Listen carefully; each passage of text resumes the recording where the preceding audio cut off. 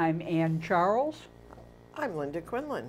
I'm Keith Ghostland, and this is All Things LGBTQ, and we are taping on Tuesday, July 16th. Sit back, relax, because Ann's got news for you. I do. Headlines. Yes, these are my headlines. I have Pride news from Tbilisi, Georgia, Cologne, Germany, and Madrid, Spain. I have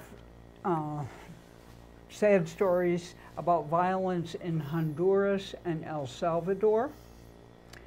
I'd like to talk about backlash in Poland, a little backlash from Botswana, which is going to appeal the ruling decriminalizing homosexuality that I talked about last time. The Indian High Court dismisses a plea for gay marriage. So these are all kind of steps backward, backlash and other retrogression. I have election news from Bogota and Tunisia. The Israeli education minister, Rafi Peretz, says that conversion therapy works, and as a result, hundreds have protested in Tel Aviv. Rapper Nicki Minaj pulls out of controversial Saudi Arabia concert, good for her, and Alan Turing to appear on the 50-pound note, and I have a picture of him. We all recall that he was the founder of computer science, many people say, broke the code in World War II. There was a movie. Yes. He was discriminated against as a gay person and finally committed suicide. So he's finally being memorialized in the monetary system of the UK. Those are my headlines. Well, that doesn't do them any good now, does No. it? I have a question. You know, you say, like, I wonder if people in other countries who are doing LGBT reporting go, and in the U.S. There's 45, and let me tell you what idiot thing he did today. I know it, I know it. I know, especially around sure. the LGBTQ stuff, Oh, you know? not. Okay. Anyway. But that's what you're about to tell us. Yes. What's going on in the U.S., Linda? Well, there's a lot going on in the Please U.S. tell us. At 27, this is good news, Allison Freeman is the first lesbian elected as a state senator from Oklahoma. I was just thinking when we were talking about Oklahoma. A boy who killed his brother in Greensboro, Pennsylvania, was convicted of third-degree murder, and he killed him because he thought he was gay. Gay former state official wins $1.5 million in discrimination case against former governor of Iowa, Terry Brasted, who is now, believe it or not, Trump's ambassador to China. Anti-gay vandalism, a die-in protest in Oklahoma. I'm going to tell a little bit about a Native American there. Cop who mocked LGBT people after a teen suicide. There's a new video game, I thought this was kind of interesting, that lets you defeat Trump or Putin with a Pride Parade dance-off. I have a picture of that, which I will show you. Players can march in Pride parades in 16 different cities, battling it out with bigots along the route. It's called Pride Run. So that was pretty good. As long as Putin keeps his shirt on. Yes. Yeah. And horseback riding with his shirt off. I have some real-life versions of that particular video game now I'm talking So we'll about. have more news. Transgender actor Miles McKenna and his controversy with the Trevor Project. So, on to you. I hadn't heard about the Me difficulties either. with the Trevor. I'll be interested. So, following on Anne's Pride theme, we're going to spend a little time in Hamilton, Ontario, and look at the difficulties they encountered with their Pride Festival, and then a question about, is this indicative of things we might be seeing more of? I also want to talk a bit about Vermont driver's licenses. People have encountered some difficulties they had not anticipated. Maine. remember Maine has that process where you can basically put anything out for a referendum vote? Well, they have a process called People's Veto. And this week, 12 of them were filed. And we'll talk about a couple of them. And then what it would take for them to actually pass. And then we're going to talk a bit about just Vermont. Are we being trolled? Or is Vermont really being targeted? And I'm hearing of people getting vitriolic messages from international sources. We're even getting some. The award-winning. Yeah. And we're going to talk a little bit about Drag Queen Story Hour. Uh-huh. Some celebrities might have been in attendance. And the Medicaid Division's public comment section about gender affirmation procedures. I'm going to talk a little bit about the National Guard and what some other states may be doing.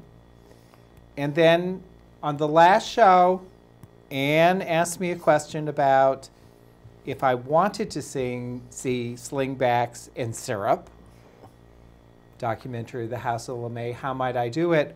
Well, apparently for 99 cents you can rent it on Amazon Prime. Really? Yeah. All right. Now, a couple of events coming up. Pride Theater at the Chandler and Randolph. You'll hear much more details about that during Anne's scintillating interview. And someone we know might be in it. That's right. And I'm told that there might be some celebrities facilitating the post-production conversations on 4 of the 6 evenings. Uh-huh. Also keep in mind Larkson Raven, Contra Free Dancing, Capitol Grange, 1st, 3rd, and 5th Saturdays of the month. And then the Out in the Open Summit, which is Green Mountain Crossroads, Dummerston, Vermont, that will be at the end of September. And this week's trivia question. They didn't get it. No. This past weekend, Maine had rallies commemorating the 35th anniversary of what? Okay. Well, let's go to Pride in Tbilisi, Georgia, which has been a site of contestation. A small group of LGBT+ campaigners held a rally in the Georgian capital weeks after they were forced to call off a march following a wave of political unrest. Organizers said several dozen campaigners held a half-an-hour gathering in front of the Ministry of Internal Affairs after being forced to change plans due to fear of reprisals from the far right. The march was initially planned for several weeks ago, but was canceled at the 11th hour after a wave of political unrest led to violent clashes between police and protesters. Organizers had also faced threats from extreme right-wing groups and opposition from the influential Orthodox Church. While the government had warned against the march going ahead, saying participants' safety could not be guaranteed. The influential Georgian Orthodox Patriarchate had urged the government to ban the rally, describing Is that the church? Yeah, the Orthodox, yes. Describing it as an unacceptable provocation aimed at promoting the sin of Sodom, while far-right groups threatened to form vigilante groups to stop it. Yet they convened anyway for a half an hour, so profiles encouraged there. Cologne celebrates Germany's largest LGBT pride parade. More than 1 million members of the community and their allies flocked to Cologne to take part in one of Europe's largest pride parades. The attendance for this year's Christopher Street Day Parade, which is what they call it in Europe, which marks, as we know, the 50th anniversary of the Stonewall riots in New York, was like last year's, which saw 1.2 million people take part. In contrast to other pride parades in Germany, organizers in Cologne have made their event a political demonstration, purposefully limiting the size of the floats to maintain its protest atmosphere. This is what Yes. we've been talking about all around the world, including here in the U.S. In Germany, even if a lesbian couple is married, only the woman who gives birth is recognized as the child's mother. The other partner has to adopt in order to be given the same parental rights. So things aren't good in Germany, and in fact, there's a right-wing party called the AfD, Alternative for Germany, which has made gains in recent German elections. The party has called for an end to marriage equality and pushed to bar broader sexuality discussions from German classrooms. Lesbian, gay, bisexual, and transgender and intersex people are increasingly targets of violence in Germany, with homophobic attacks increasing by as much as 30%. This year's motto of Many Together Strong reminds us that we have fought for a lot, and also that we will not back down in the future against neo-Nazis and their friendly right-wing populists in the German and European parliaments, an organizer said. Madrid Pride takes a stand against far right. Their motto was not one step back. The parade saw one of the most politically charged gay pride parades in recent years. Hundreds of thousands of people rallied under the message, not one step back, in protest of the far-right group Vox, which is seeking to roll back LGBT rights. According to the organizers, 1.6 million people attended the annual march. These are huge turnouts. This year, the parade, the climax of the Madrid Pride celebrations, was led, like in New York, by the first generation of LGBTQIA activists to honor the trailblazers who won greater rights for the community under the Spanish dictatorship of Francisco Franco. But the right-wing Popular Party and center-right Ciudadanos, which means citizens, were barred from joining the parade over their dealings with Vox. But they marched anyway and were jeered, and people threw bottles at them. Vox doesn't want the Rainbow Pride being flown over the Madrid City Hall. They're quite deplorable. In fact, a Vox deputy in the Madrid region attacked gay pride for denigrating the dignity of people. They impregnate the center with an unhealthy and unbearable stench. Isn't that creepy?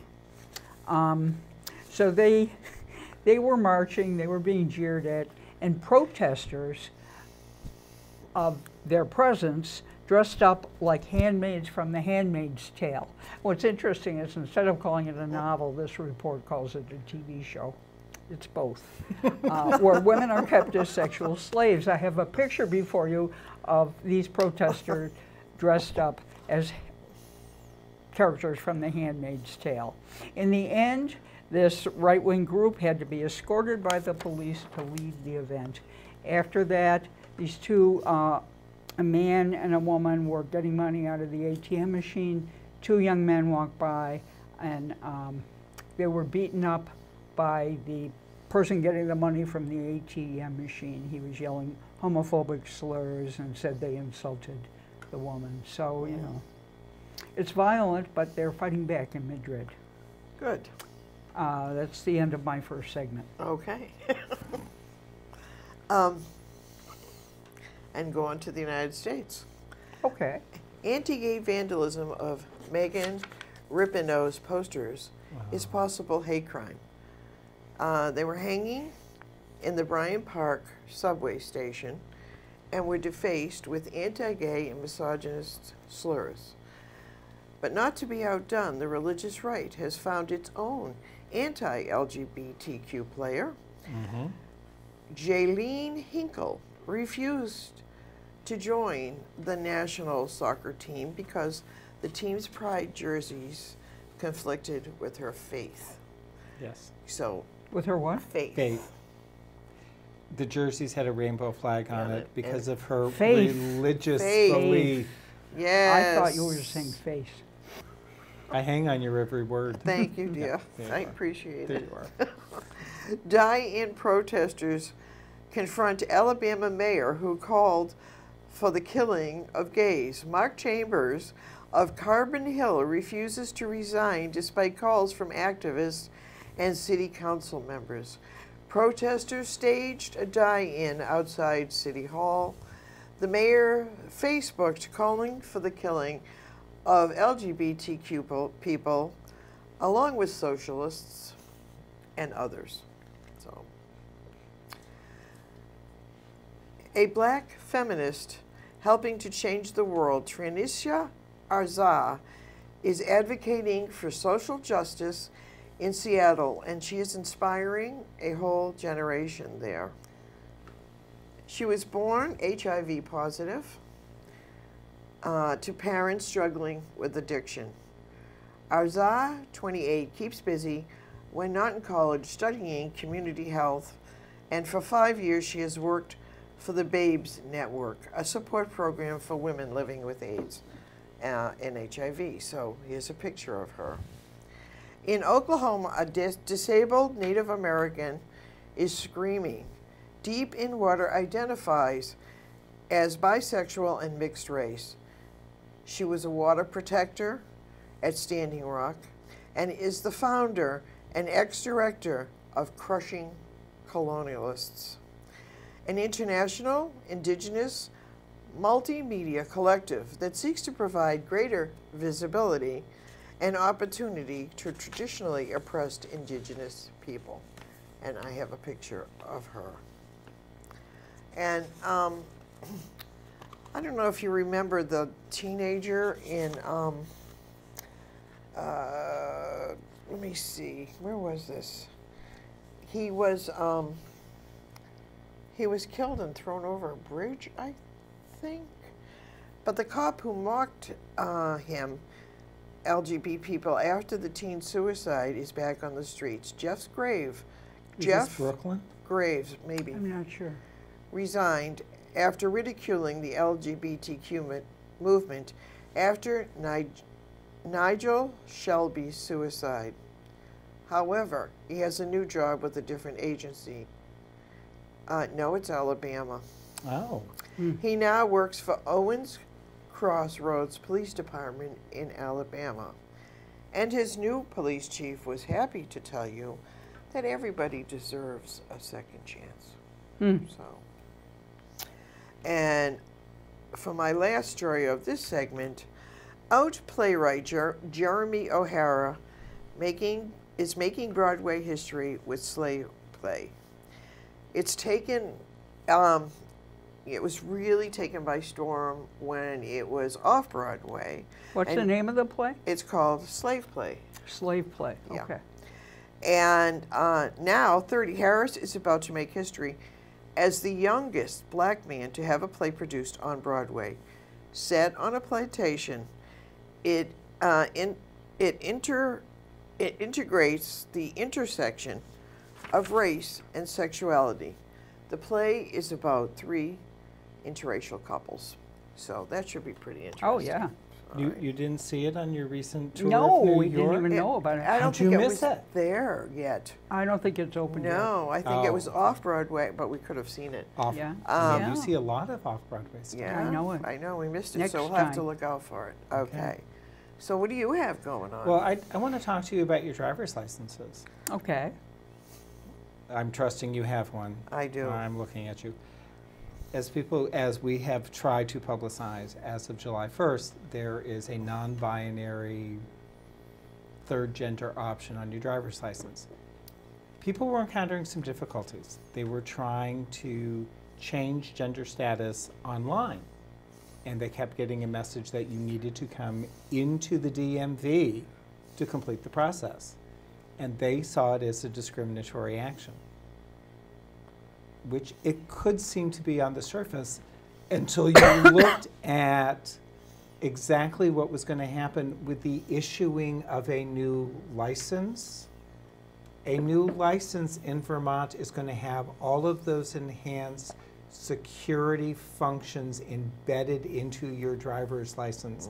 And for the security functionality is why you have to go into the DMV. Aha. So what are if- you protected from by this security? it encrypts all the data Uh-huh. so that it can't be hacked. It will serve the same as an official government ID for getting on airplanes, trains, going across international borders, like going to Mexico, Canada, whatever, because it's going to have this enhanced security so it cannot be duplicated. So it's going So to be the harder chip for will- kids to get You're not going phony to be. IDs. Yeah, Those days are your gone. days are those days are gone for you, Linda. So let's take a little trip to Hamilton, Ontario. Must we? In a way, yes, because one of the things that happened is they were at their park at the end of the parade doing the festivities. Counter demonstrators showed up, and what the people who had organized the Pride March tried to do was to unfurl this large black tarp that would separate the counter protesters from the Pride celebration itself. You wouldn't have to look at all their hateful messages. Well, as people have investigated this further, what they found out is there was an unusual coalition that formed around that demonstration. It was evangelicals from both Canada and the U.S. Oh, I'm not surprised. I was just going to guess that. who created a bond with the yellow vests, Yes. which in Canada are people who were opposing immigration. French, too. Wasn't there yellow vests in France? No, yellow, In that's, France, it's an different. entirely different, Yellow that- vests. that's about Okay. classism and people not being paid. But what's happening is all of those extreme right wing seem to be connecting with each other, and they went in with the intent of not just shouting, they were looking for violence. They were really looking to create a physical confrontation. And when I read about it, what struck me was looking at the things that are happening here and how they keep escalating and how social media is connecting all those people. Are we going to start seeing more of this? I think if Trump This doesn't get is- elected, we're going to see a lot of it. So, Maine. Well, can we Oh, pause? What yes. about the involvement of the police? Oh, sorry. One of the things that happened also is, as we've reported in the past, there has been a very difficult relationship between the LGBTQ communities in Canada, particularly in Toronto, but also in Hamilton, with law enforcement. That law enforcement is not responsive. It does not really investigate. They're really dismissive. And one of the things in this incident in particular that was brought out was everyone was aware of what was building. People could see it happening beforehand on social media. They could see it building during the day, and law enforcement didn't respond.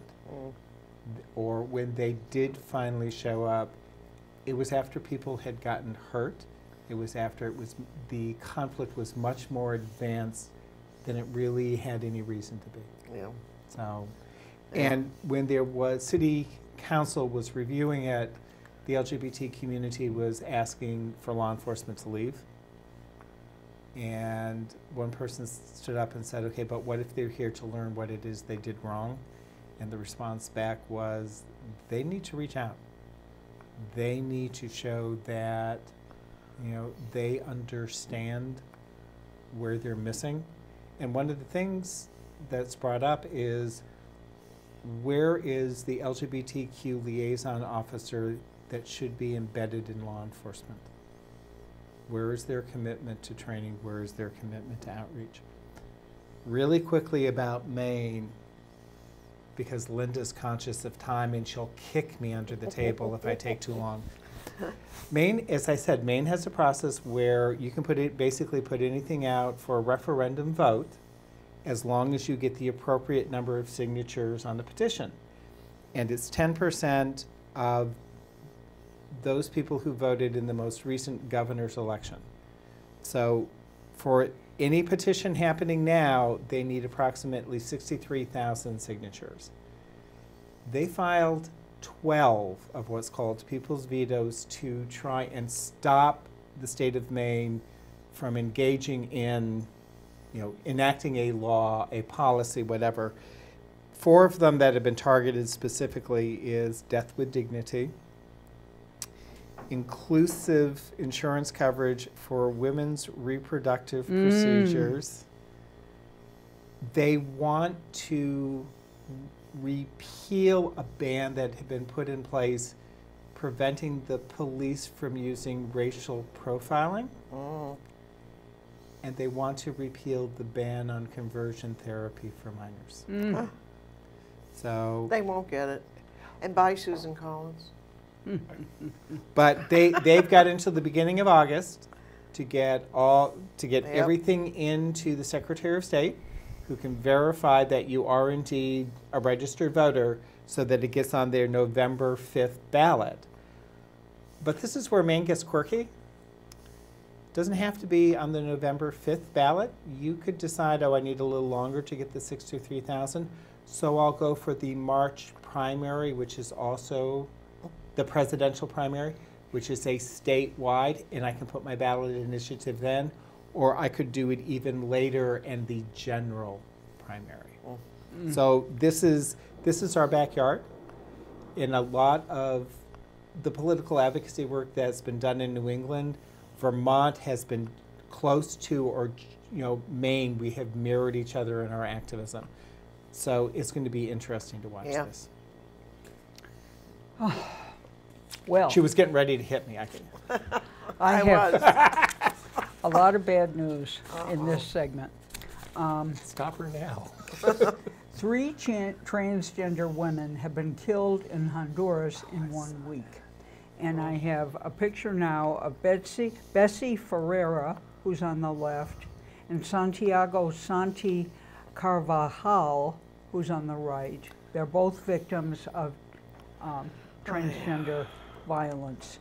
Bessie Ferreira was a well-known HIV and transgender activist and the sister of Rihanna Ferreira, the only transgender person to run in the country's 2017 elections. She was gunned down early Monday morning. She was with a group of transgender women when some men approached and shot at them. She was 40 years old. Another transgender woman present was also shot at the scene, after which she was taken to the hospital. The police have reportedly arrested 2 suspects in connection with the attack. But a lawyer for an LGBTQ human rights organization in Honduras said that Ferrara's case is indicative of the lack of protections for transgender women in the country. The human rights group worked with Bessie in 2008 when she issued a complaint after she was attacked by some police officers. She was beaten and almost killed. The case is still going on more than 10 years later. We've been pressuring prosecutors, this human rights spokesperson said, but there's still impunity and the complaints are not taken seriously. The second victim, a transgender television personality known for her commentary on LGBTQ issues, was also killed this past weekend. Santiago Santi Carvajal was shot by strangers Friday as she was walking with friends toward a television station. Her relatives told reporters that she died. She was 32, the host of La Galaxia de Santi, a critically acclaimed local magazine show that appeared on local television channels. She was a social media maven. Similar to Ferrara, Carvajal had received death threats before she was murdered. Her death marks the 78th murder of journalists and others working in media in Honduras since 2011. Wow. A third victim was shot in El Negrito on July 3rd. Antonio Lainez, 38, was a stylist. This week has been particularly tragic, activists said. Although violence against trans people in Central America is continuous, we haven't seen this level of violence in the last year. Honduras, which we know is, along with El Salvador and Guatemala, composes Central America's so-called Northern Triangle. It's one of the deadliest countries in the world. Though the country's homicide rate has vastly decreased, it remains one of the highest, with 40 people per 100,000 killed in 2018. This year to date, at least 21 LGBTQ people have been murdered in Honduras, 9 gay men, 7 trans people, and 5 lesbians. El Salvador police officers, in another horrible story, are charged with the murder of a transgender woman who was deported from the U.S. I have a picture now before you of Camelia Diaz Cordova, who was deported in 2017. Her friend told the Washington Blade that she was reported missing at the end of January. She was later found at a hospital with multiple injuries where she died in February. The police officers alleged that she was on drugs, which is not true, her friend told the Blade. She was not a person with problems, she kept to herself. She didn't even swear and she only drank at home. But to say that she was going to drink on the street, I don't believe it. She asked for asylum for obvious reasons, because of violence against the LGBTQI Salvadorans and the government's reluctance to defend their rights. The U.S. deported her in 2017, as I said. LGBTQ activists have reacted to the officer's arrest positively, even though the case will generate uncertainty. I think that this symbolizes a big advance in the issue of access to justice, which is one of the most tenuous issues for the LGBTI community in El Salvador, especially for trans women who have been targeted for murder and disappearances since the 1980s, said a trans program director. 2 more quick stories. Dozens of Polish communities say they're LGBTQ free. 30 villages. This is in response to Warsaw's pro-LGBT declaration. 30 of these towns have come out against it. Botswana, in a response to last week's earlier ruling that homosexuality was decriminalized, the government is appealing. I have a picture now before you of 2 men kissing at the Pride in Calcutta, even as the Delhi High Court turned down a plea to recognize equal marriage and LGBT rights. 2 more pictures and then I'll move on to our friends. I'd like to report that a lesbian in Colombia, Bogota to be precise, has a good chance of attaining election as mayor. Here's her picture, Claudia Lopez of the Green Alliance. And one more person who's involved in electoral politics, Tunisian LGBT rights activist, sticking with his bid for the presidency. Here's his picture, Munir Batour. He really doesn't have much of a chance, but he's pursuing his agenda and trying to raise the profile of LGBT people in Tunisia. All right. That's it from me. Lot to cover. I wish I could. I know. We need 3 hours. Yeah. Bisexual Blanca Devon, 17, was murdered in Utica, New York, and her killer circulated footage of the murder. They think that he might have been obsessed with her, and maybe she wouldn't have anything to do with him, but they found her killer in his car, where he apparently tried to kill himself but was unsuccessful. And this was an interesting story. Transgender actor Miles McKinnon was dead named at a panel led by the Trevor Project and VidCom. They organized a conference and McKenna was on the panel. However, the moderator used McKinnon's dead name to talk about life before transition. When corrected by McKenna, she replied that she didn't know that she wasn't supposed to say that. The moderator? Yes. For the Trevor Project? Oh my Yes, gosh. and VidCom, which is a like online. Yeah, I know. Yeah. She replied that she didn't know that she wasn't supposed to say that.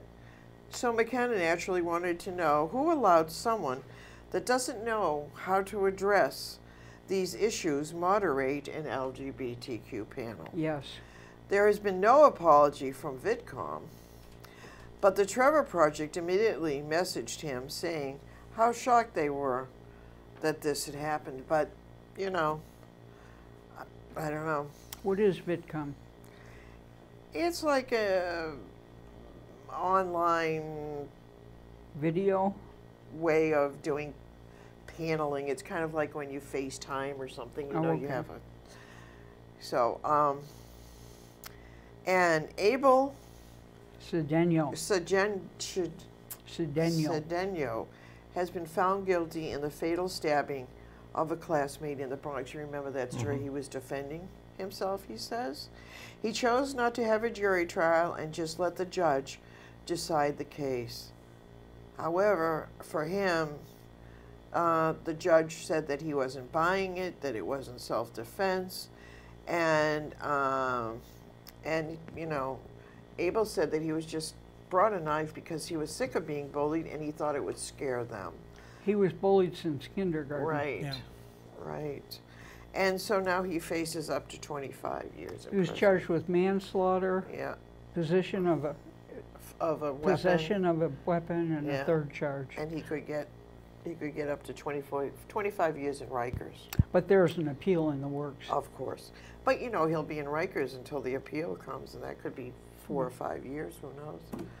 So a very sad case for everybody involved. And one last quick story, and then we'll move on to Keith. Dan Bayer made history in 2011 when he helped craft Secretary of State Hillary Clinton's famous gay rights are human rights speech. Now he's trying to make history again by becoming the first out gay man elected to the U.S. Senate. So, from Colorado. Tammy needs company. Yeah. Yeah. So very quickly, National Guard. There are 5 states that the governors have said we are not implementing the ban on transgender serving in the National Guard. And it's California, New Mexico, Oregon, Nevada, and Washington. What is interesting about the National Guard is that even though they are under federal law, federal regulation, they're controlled by the governors. So from being in touch with some of the transgender support groups here in Vermont, there is no one who has approached asking for support, saying they have not been allowed to serve, but we're waiting. And sort of moving in that same direction, you know, one of the things I said about Vermont are people trolling us? You know, have we become the real target? Looking at Drag Queen Story Hour, and I brought some pictures for Zach to show with you. You know, the Kellogg Library had been deluged with vitriolic hate messages. The mummy, who through social network. Not M-N, But- not M-U-M-O. But what seemed to have happened, and I think I said this on our last show, they started with the Kellogg Library. And then the Department of Financial Regulation put out a thing to the insurance industry saying, you need to cover gender affirmation procedures. You need to cover what is ever on the formulary, and you cannot discriminate against minors. That if they meet the medical necessity and have a diagnosis of gender dysphoria, they are entitled to affirmation procedures that are appropriate for their age, and there is a best practices model.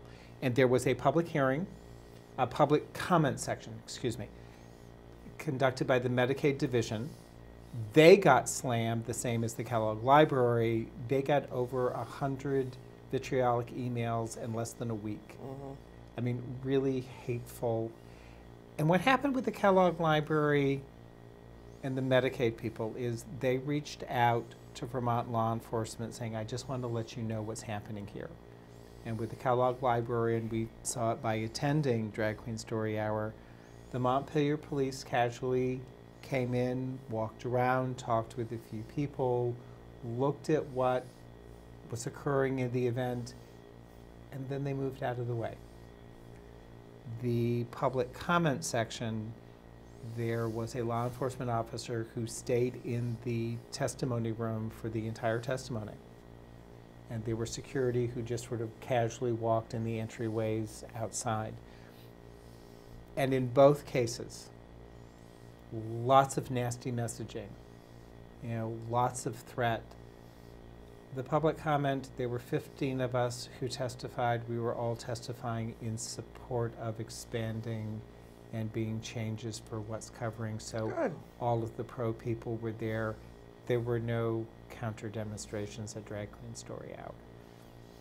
So, and with that, Were you You- doing trivia? no, no, no, no, no. Interview. No, The interview. You might have heads. noticed that we have accessories. And if you watch Anne's interview with the Pride Theater at the Chandler, you might find out what these hats are all about.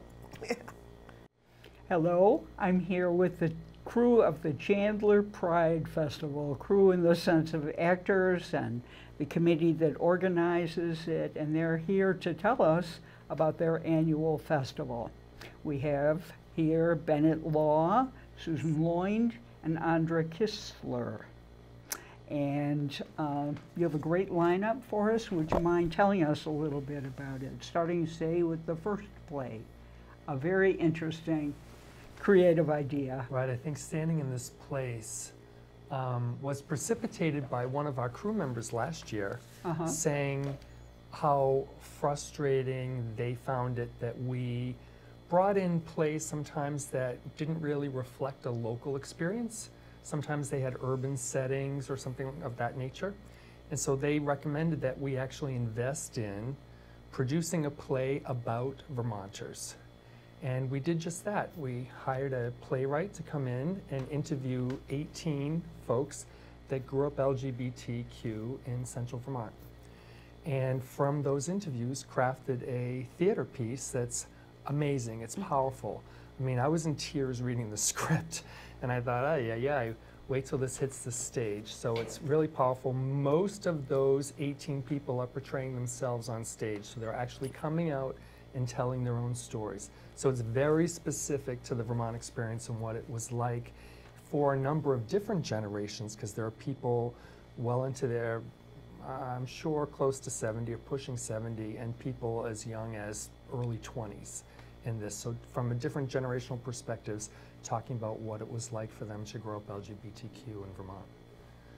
And one of our co-hosts on the show is going to appear. That's exactly right. And that's going to be on the 26th of July Right. and the 3rd of August at 7:30. So that opens the festival on Friday, the 26th. It's the first production, right, at 7:30, and then it will replay the next weekend on Saturday night. And that's going to have a talkback. One thing I love about your productions is that you have talkbacks. Yes, all three of the productions will have talkbacks following, where the cast, the director, the committee members, everybody, the audience, all comes together to talk about what they've seen and reflect on what it means for them, and sometimes the challenges it took to bring that piece of theater to life. How long do the talkbacks last? Does it vary? Yeah, I would say it varies. It's 5 or 10 minutes. If the audience is engaged, we let it go a little bit longer.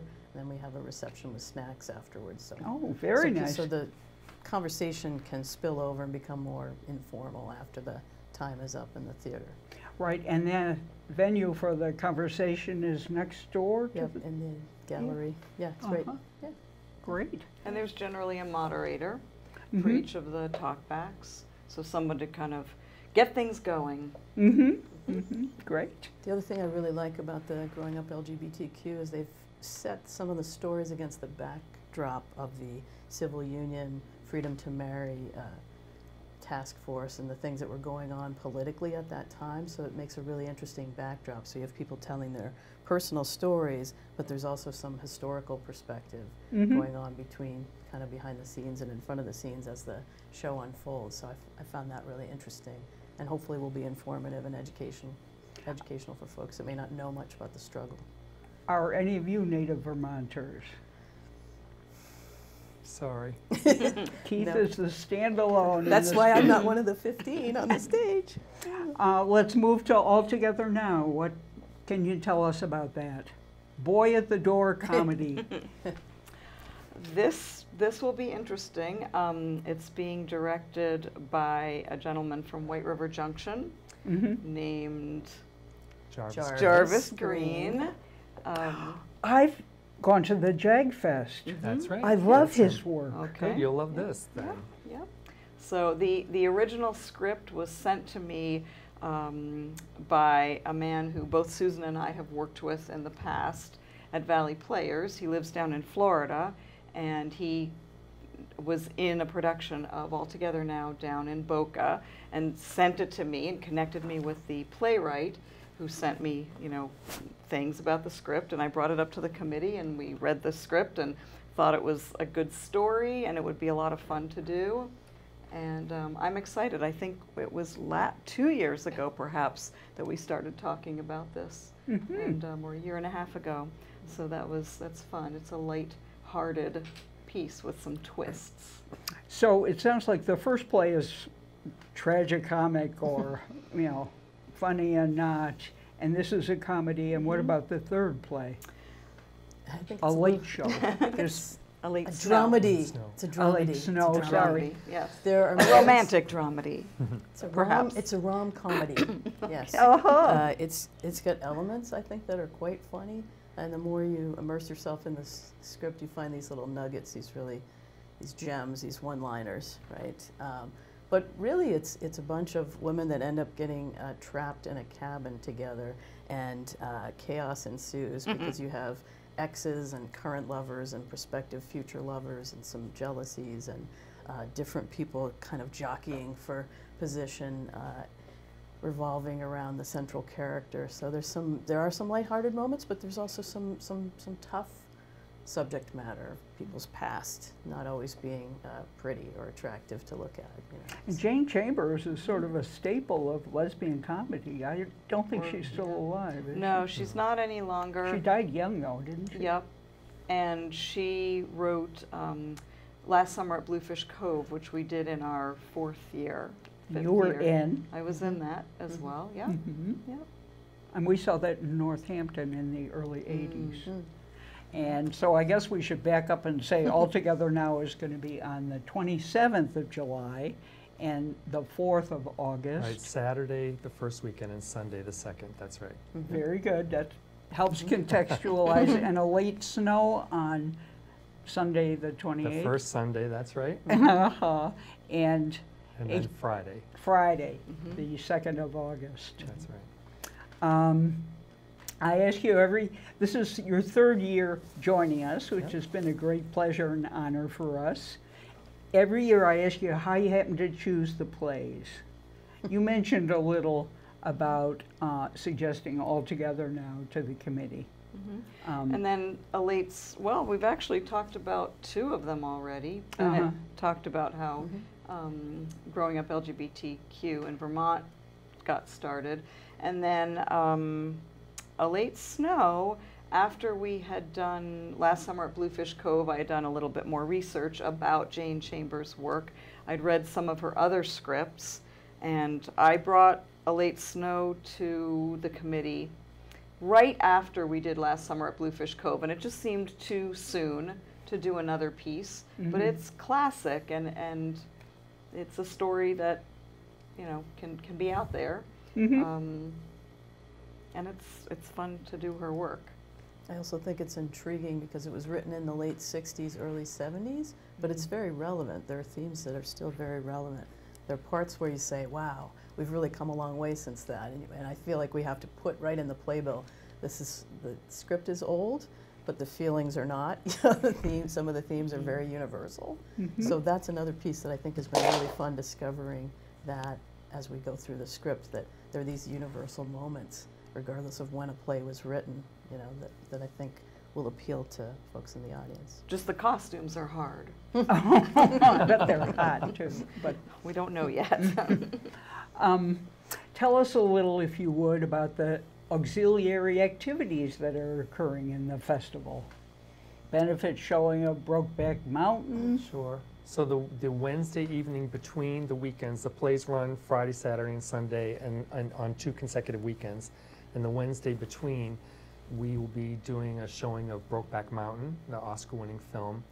The Chandler Center for the Arts put in a big full-screen big movie screen that covers their huge stage. So last year we showed Philadelphia. It was an anniversary showing of that film. And this year we've selected Brokeback Mountain. Yep. So that happens. And at the same time, Andre, you might speak about John Krause's work that's in the lower gallery. John is my former husband's husband. And there's a story How's there. that for modern? Yeah. Wow. And I had asked John, he's an amazing artist. He's really quite incredible. He and my ex-husband live in Princeton, New Jersey. And a few years ago, I had contacted him to see if he would like to be a part of the festival. And at the time, it was just too inconvenient for him to get his canvases up here. Many of them are quite large. But in the last year, my daughter bought a house, and John came up with a van with a whole load of art for her home. And when I contacted him again this year, he said, sure, the things are already there. So some have been taken out of Ari's house as of this morning to be hung in the downstairs gallery at Chandler, and 2 of the large pieces, we just need to find a vehicle to hold them. But he's very inspired by Hopper, and people who come down and see the work will recognize that. And they'll be on display for the entire festival. Yep, I Yes. think starting this Friday. Much of the month. Yes, it'll run for about a month. Well, you may admire the cap I'm wearing. It's a gift from from the Gay and Lesbian Fund of Vermont. So let's chat for a moment about sponsors, if we could. Right, so the sponsors of the Pride Festival at Chandler include the Gay and Lesbian Fund of Vermont. The fund has been the primary sponsor throughout the 9-year history of the festival. Samara is a sponsor. There are a number of media sponsors, including VPR, The Point. Calypso. Yeah, Calypso, yes. It's wonderful. We have benefited from other sponsors at different times, different years, single-year sponsors. I remember the Anne Frey Trust at one point was a sponsor, and others. So it's the only way to make this festival possible is to have support from foundations and donors like that to really help defray the costs.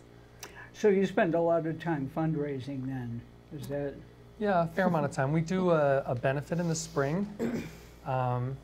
This year we made chicken pot pie and all kinds of dessert pies and had some fun with that. Pie and pie, 2 of my favorite things. Lots of pie. Last year we did fried chicken, so we were focused on growing up LGBTQ in Vermont and thought, what was it like in Vermont to grow up here, and who doesn't remember the chicken pie suppers at the local churches? So we tried to model one of those as our fundraiser, and it worked out great. It was very fun. It was a really nice evening. So we do that, but a lot of the support comes in from groups like the Gay and Lesbian Fund of Vermont and Samara and others. How many people on the committee? The 3 of you and how And are 3 you? others. 3 others. 3 others, and you're all volunteers. Yes. And you've been doing it for several years. Andra and I since the start, right? So 9 years for us, and Susan, this is your 3 or 4. 3rd or 4th year, Well, we have some pictures now we'd like to show you of rehearsal for Standing in This Place.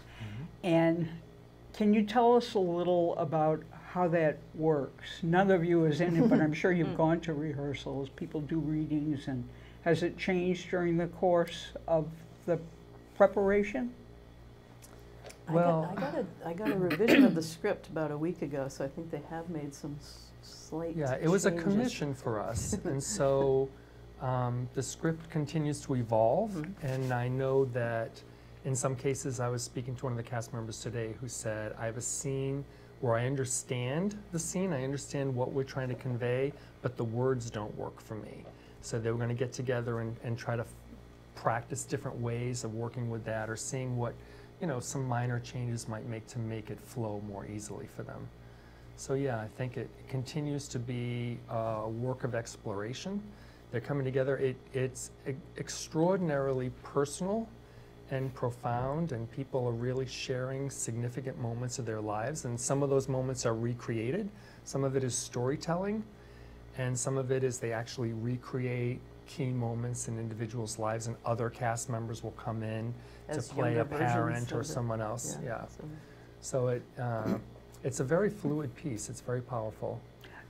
So it's continually progressing up until opening night, and then maybe even after that you can revise. Yeah. That's like living theater, wouldn't you say? I think it's similar to when we had done Farm Boys. I remember that production. Did that also evolve? Over? Very much. It started out with like a 4-hour script.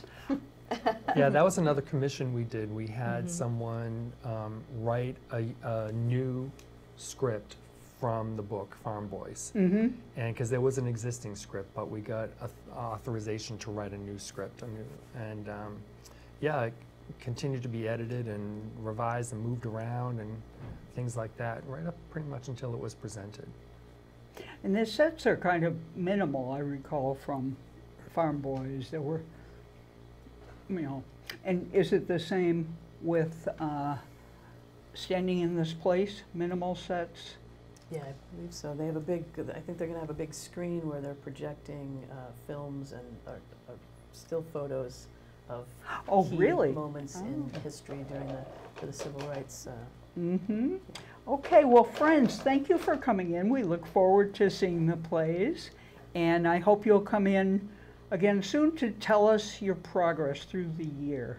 Good. Love to. Thank you so Yeah, much. Thanks for having us. Thank you. That was a good interview. That was Yeah. fun. It was nice that they I'd came love back. to have them Yeah. come in. They come back. This is their 3rd year.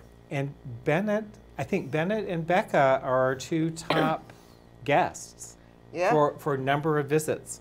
We got to get to trivia. Yes, we do. Maine, 35 years ago.